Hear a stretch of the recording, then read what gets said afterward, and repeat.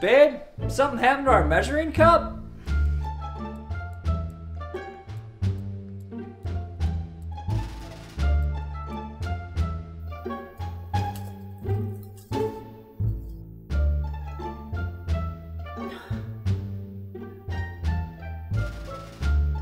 Honey, do you know what happened to the wedding towels that Aunt Ginny gave us?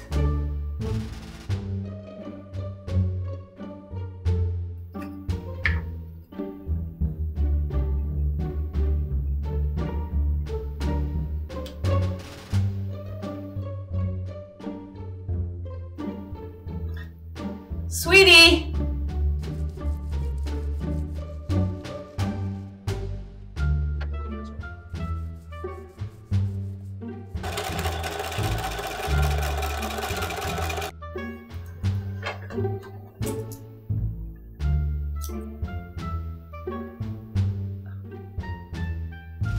Honey, come on.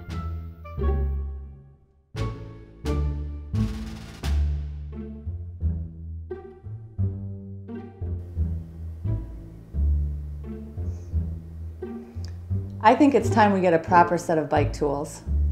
Yeah, but where do we start? Hi, my name is Lori and this is Joe. We're from the Wheel and Sprocket in Delafield, Wisconsin.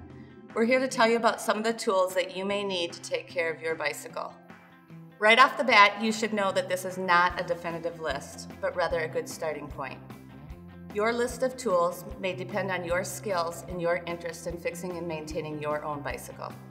If you're new to the bicycle maintenance game, a great first purchase is a bicycle maintenance guide that can walk you step by step through most bicycle repairs. Examples are Park's Big Blue Book of Bicycle Repair and Zinn and the Art of Mountain Bike Maintenance. From there, having something to hold your bike while you're wrenching on it is more than a good idea. It's a necessity.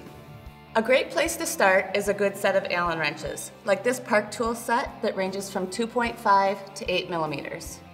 Another great tool is a 3-way Allen wrench that includes a 4, 5, and 6 millimeter hex wrench. A 4 through 6 millimeter Allen wrench tool is a great tool to take care of most of the repairs and small jobs that you're going to make on your bicycle.